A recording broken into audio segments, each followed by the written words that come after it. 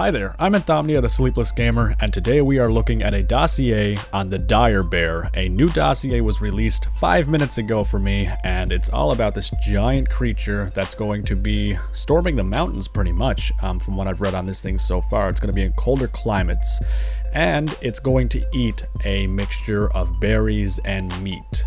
That's going to be very convenient to try and keep these things fed and make sure they don't die of, well, whatever. Even though, you know, getting meat on these things is probably really easy, seeing as it's a freaking bear.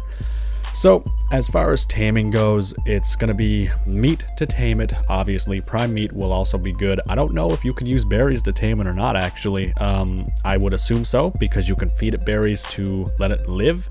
And as far as carrying weight goes, apparently it can carry a ton.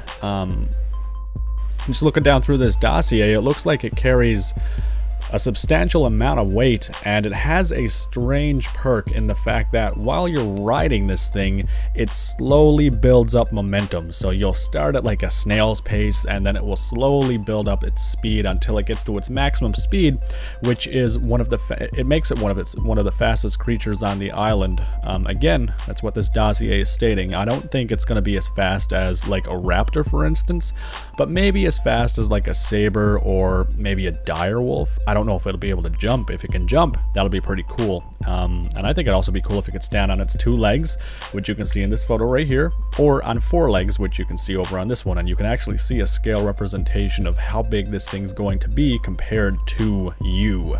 And if this is the correct scale, holy crap, that is going to be one scary monster. Otherwise, there's not too much more on it. It's just extremely territorial. It really ignores anything that's not hostile, and unless you're going into its territory, I don't think it's going to attack you. I don't think it's really going to do anything.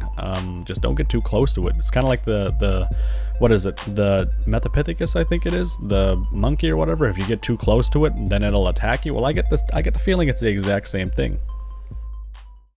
But yeah, that's it for this video. Thank you so much for watching. I am Anthomnia, the Sleepless Gamer. If you enjoyed the video, hit that like button and subscribe today to feed that late night video addiction.